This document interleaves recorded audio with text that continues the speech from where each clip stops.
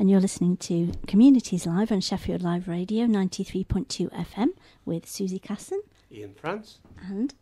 Oh, Paul Casson-Yardley. I'm just the guest for today. If you need chiselling sounds, I'm doing a sculpture at the moment. Great. And we're going to be chatting to Ian now, who is a celebrant. That's right, I believe. A humanist wedding and funeral celebrant, yeah. Fantastic. So can you tell us first of all, what is a celebrant? Well, I conduct funerals and weddings without a religious content, so they're very much bespoke ceremonies which focus entirely on, in the case of a funeral, the person who's died, or in terms of a couple getting married, what they want it to be. You know, it's highly personalised. I have to say, in England at the moment, we don't legally marry couples when we do a wedding. That's the kind of, in Scotland, when you train to be a humanist celebrant, you also become a registrar, which means that the whole process is done by you. As usual, England seems to lag behind Scotland in its legislation, and there are plans for it to be the same in England. But right now, we just do a ceremony. But of course, the registrar ceremony is fairly bland, and people want a bit more than that, and so that's what we provide. Great. So somebody could just have you and not have the legal part if they wanted. Yeah, if they just wanted to have a ceremony to share their commitment to each other in front of their family and friends, they could do that without becoming legally married. Yeah. Yeah, great. I've never known that, by the way. Most people have tended to get that out of the way and then have the big wedding day kind of thing. Yeah, lovely. So it sounds really interesting. Do you do it in various locations? Yeah, I did a wedding on Saturday out at Thornbridge Hall, home of the Thornbridge Brewery, and it was beautiful ground, and the weather was perfect for it. Perhaps even a little bit too hot, but yeah, I've done them in marquees, conference centres, a field near Edale. So yeah, we have lots of different venues. It's up to the couple, really. Yeah. Unlike if we became registrars, it might change that, because venues have to be licensed to conduct weddings. And at the moment, again, in England, not in Wales and not in Scotland, but in England, it's not legal to be married outdoors. Basically, there has to be a roof over your head. So that's a bit of bizarre, arcane. Depends how you define it as well, doesn't it? Yeah. Great. So how long have celebrants been in existence? I really don't know. I did my training in 2009 with the British Humanist Association, and I know it'd been going for a long time before that. I've come from a family of non-religious people, and in 2000 we had a humanist ceremony for my mum, and since then I know the popularity of humanist funerals has sort of started to increase quite dramatically, when people realise that religion's not been a part of that person's life, and there's a kind of more appropriate way of remembering them. And it can be so personal as well, can't it? It's a nice tribute. Yeah, I tend to, when I meet a family, I take notes and listen, and then I go away and put it into a script. But really, I try not to veer too far from what I've been told by the family. I think we've all been to funerals where you have a vicar or whoever's conducting the ceremony saying, "I think this and I think that," and in truth, that's not what the family want to hear about the person who they've lost. So. Yeah, absolutely. So I was going to ask you, does it entail a lot of preparation? Yeah, once you get asked to conduct the ceremony for a funeral, you will then go out and meet the family, and that sometimes can be quite a challenge if there are lots of people. You might have up to, I think I've had as many as 16 people in the room who've all got their individual take. So you're writing furiously, but it's very productive as well, because you get lots of snippets of a life that make for an interesting story, if you like. Yeah. Excuse me. So you meet the family, go away, put something together, send a draft to them, because ultimately it's their day, it's their important day, and it's important that it fits in. And invariably you get something wrong, you kind of mistake a person or a date, and it gives them the opportunity to put it right. And they know that when they arrive on the day, particularly for a funeral, there are no surprises. Everything that they're going to hear, the people who are closest to the deceased, it's what they've put together. Oh, sounds brilliant. So you qualified in 2009. Yeah. Why did you decide to get into that kind of area? In 2008, my dad died, and we had a humanist ceremony for him. And my then partner said, "Why don't you do this? You've always done acting, and you don't mind standing at the front. Writing creatively is something that you can do." So I thought about it for a bit and left it for long enough that it could seem like it was my idea, and then decided to train as a celebrant. And actually, coming from a sort of acting background, it feels like a real luxury because you've got a script in front of you. You know, you've not had to learn your lines, so it feels like a bit of a luxury almost to be stood there with words that you can refer to. So anyway, so that's why I did it, and it's really rewarding work, you know. So you've done lots of different funerals and weddings, mainly in various locations. Is there any sort of ambition you'd really like to be involved with? As a celebrant? Yeah. No, not greatly. It's just I get the satisfaction from making a day. If it's a wedding, obviously it's a day of celebration. Making that as bespoke to the couple as they want it to be. And I think the greatest satisfaction I get from a funeral is when, if a guest comes and says, you had him to a T there, that was it. I feel like that's the job. It's not about me as the person at the front. It's just reflecting the life of somebody who's no longer around. So just to keep doing a good job, really, and to, you know, keep on top of it, I suppose. And you're sort of part of a very special time in people's lives on both occasions, aren't you, really?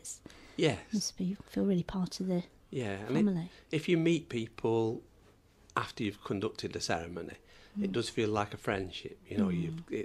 Although you don't meet them very often, and you feel like you've made a bond, you know. And I find it interesting as well that when you're doing the ceremony, obviously sometimes members of the family choose to stand up and speak, which is a very brave thing to do, you know, and it's quite daunting. And sometimes they get a little bit overawed.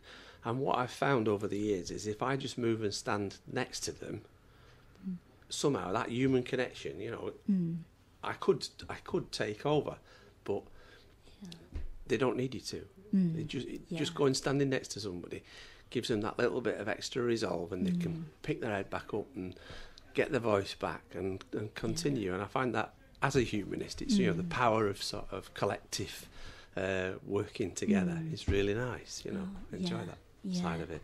That's good. So you were saying about getting the details right is really important, isn't it? Have you had anything go really wrong? I don't think I've had any major disasters. You've got me there, you're making me think now. Not yet. I've had a bride who was coming across the field and she realised that the heels weren't going to make it, so she changed to flip-flops and then slipped the heels on at the door, but that was not of my doing. I don't think I've... I remember once saying at this wedding ceremony when I meant funeral ceremony. So that was a bit awkward. The main thing is time, you know, because unfortunately crematoriums work on a business model, and you can sometimes, there's a danger of overrunning, you know, that there's so much to say about a person, and everybody's, you know, the attendants at the crematorium are looking at their watch and thinking, we're going to overrun because we've got another family outside, and that's your biggest fear, is that and music not working, which, as we know, being on the radio here, you know, sometimes you put a CD in and you say, well, it worked at home and there's no sound. But now they have a computerised system which has most of the music that you'd want, and that's largely a thing of the past, having the music nightmare. Yeah. And I think even funerals, and especially weddings, are more relaxed than they used to be, even in the last few decades, aren't they? Very much so, yeah. I mean, a celebration at a funeral, isn't it? Than I say to the families, look, I don't routinely wear a black tie. I wear a suit, but I don't wear a black tie. I've only had one family in all the time, and I've done upwards of 60 or 70 funerals now. that have said, oh, actually, we would like you to, he would have wanted you to wear a black tie. He was quite a formal man. But yeah, people are more relaxed, and the choice of music is, can be very eclectic and reflect the person. Some people think they're being clever and they want to have Prodigy, I'm a Fire Starter as the music going out. They don't realise it's been done before. Yes. I've listened to My Way quite a number of times and Simply the Best quite a number of times. But that's fine if that's if that reflects how the family are feeling. That's okay. But I also I was saying to you before we were on air that sometimes I'll hear music that I've never heard before, so I have to go and take a screenshot of the computer system so I remember it for later. So you're learning all the time, really. It's like everything. Great. Sounds a lot of variety. Yeah. So what would you say are your most memorable weddings and funerals that you've been a celebrant at? Well, last year I got a message on the anniversary of the wedding. I try and sort of just say hello to the people on their wedding anniversary, but I got a message. I'd done a wedding in 2014, which was a bilingual wedding because the groom was French. So we did it in English and French. Now, I can speak a bit of French, but I didn't want to punish the French contingent having travelled so far by inflicting my, clunk along French on them. So I did the introduction in French to welcome people, and apparently the French guests really appreciated that. But then after that, it was the groom's mum and me who did the speaking, and that really felt like a lovely collaborative gesture. And then I try and sort of buy a small gift for the couple, and it seemed appropriate for these two to have an English grape and a French grape, to blend together. So I bought them a vine, and it was nice to hear last year that the vines had flourished in their garden, and were doing well. So that was quite memorable. But each one has its own memories, really. It's just being part of somebody's special day. Yeah, oh, lovely. So I was going to ask you, what do you find most challenging about being a celebrant?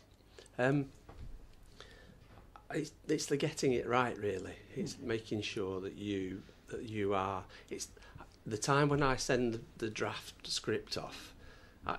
There's that kind of point where I've done my bit and where they're waiting to hear, and sometimes it comes back with lots of typos and not typos, but amendments and alterations, and that's fine.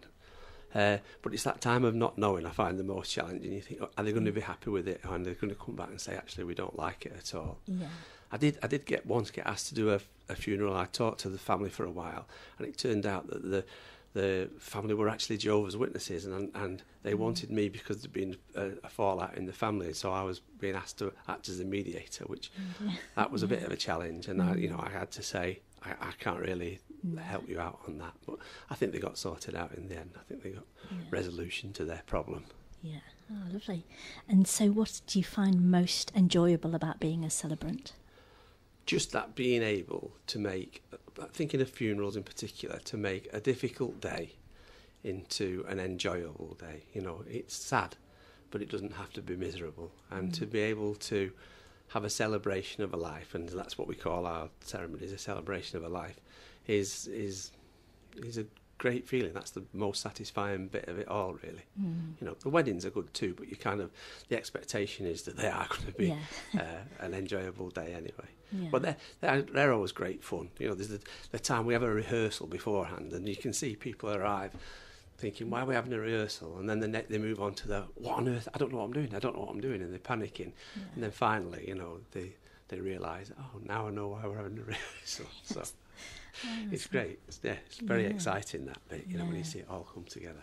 Wow, it sounds wonderful. Oh, thanks for telling us about that. You're welcome. Ian.